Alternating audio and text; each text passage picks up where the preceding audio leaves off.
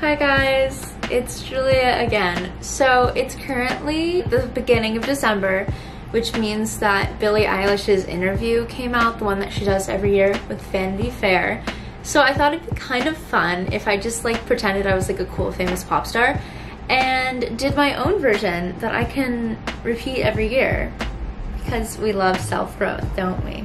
Obviously, I had to change a lot of the questions because I'm not a famous pop star, so like what was like my biggest concert does not make any sense for me, but I linked the original videos down below, so feel free to watch those if you have no idea what I'm talking about, or if you just want to watch Billie because she's a really cool.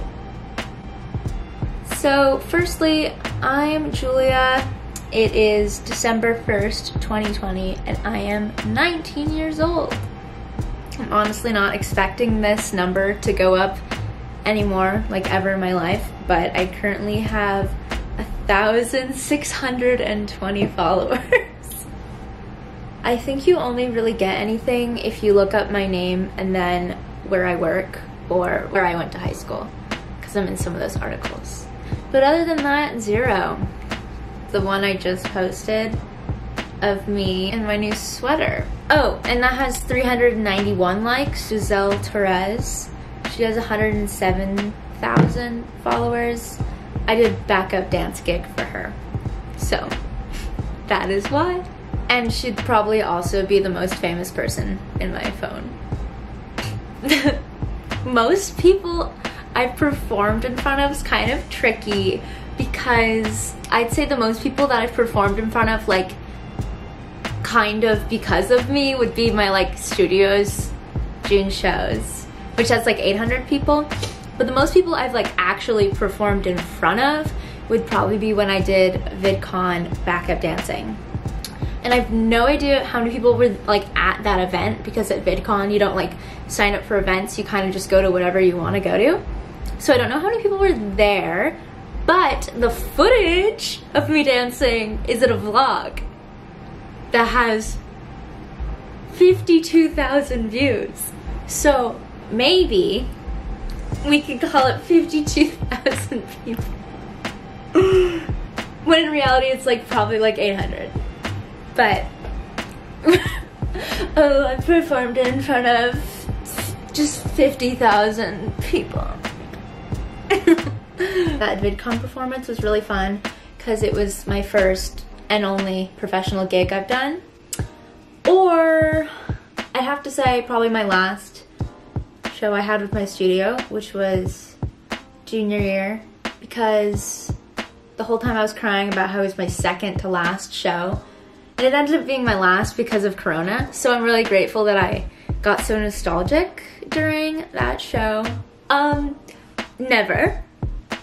One time, someone thought I was a famous YouTuber and asked for a photo with me, and I just went with it. So once in my life. Oh, or another time, a girl at my school who watches my channel, shout out if you're watching this, you probably know who you are. She saw me at a restaurant and was like, hey girl, love your channel. We went to school together, so I don't know if that's like really getting recognized. Stop thinking through everything and just do it.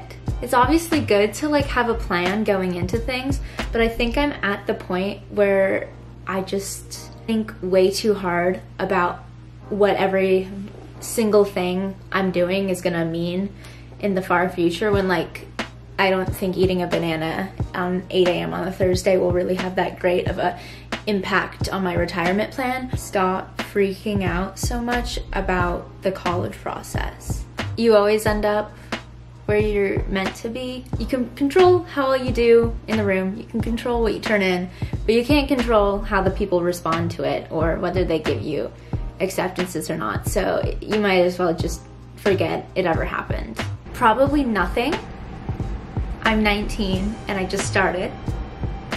So maybe getting into college for dance? I don't know. Hopefully I have something exciting that's happening next year. That'd be pretty cool. Oh, probably the Dance Academy movie, I think it's called The Comeback or something like that, is so good. I love Dance Academy because it's so cringy and horrible and so like stereotypical. Like everything that happens, you're like, yeah, I knew that was gonna happen before it even happened. But I love it because it's one of those things that you can kind of just turn on and like do other things but watch it at the same time. You know, you don't really need to like pay attention, and I love that about it. Just like not believing that I deserve what I've gotten. I think in the past I've gotten a lot of things that I really didn't feel like I deserved to get, and I kind of just felt guilty about them and didn't do my best instead of just accepting that I got them and doing my best with them. That's really cryptic and weird, but that's what I have to say. Literally just do what you want and stop caring what other people are thinking, unless it's something that's like harming others. You know, don't be mean to people and stuff.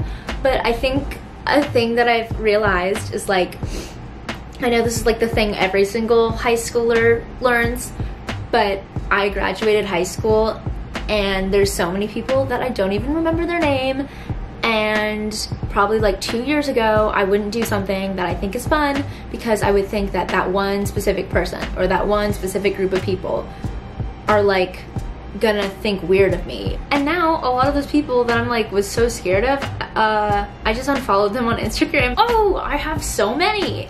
Being in isolation, it has made me think about everywhere else I want to be other than where I am right now. Except for I actually really love where I live. A lot. But I really want to go to, I have a whole list on my wall. First up, Portland, Oregon. I want to go so bad. I also really want to go to Toronto. I feel like this one changes all the time, but kind of also not. Right now, my favorite artist is Rex Orange County because he just broke up with his girlfriend. So I've been kind of listening to all his songs and mourning their relationship. And I'm kind of like emotionally preparing myself for the huge breakup album that's coming out. I guess I also have to say Billie Eilish because I'm literally recreating something that she's a part of. I would say very situationally specific. I kind of just dress in whatever I think will please whoever I'm hanging out with, which isn't good. And it was kind of why I dress so drastically differently depending on the event. But yes. Still trying to figure out like what I want to look like. I hope you're happy with what you're doing.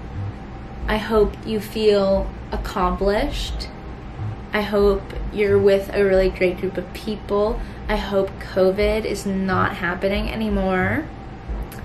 And I hope you're just confident.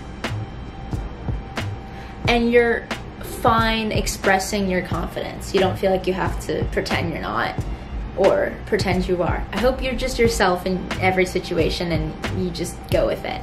So that was my Billie Eilish Vanity Fair repeated interview questions year 1. I hope you enjoyed this. I hope you come back in a year to see what I had to say. I hope you liked my incense burning. And if you liked this video, feel free to like, comment, and subscribe. And also show this to all your friends, but people who don't know me in real life. And go follow me on Instagram. And subscribe. I posted my last video and I lost subscribers. So subscribe. I will see you next week, probably. Peace out. Bye.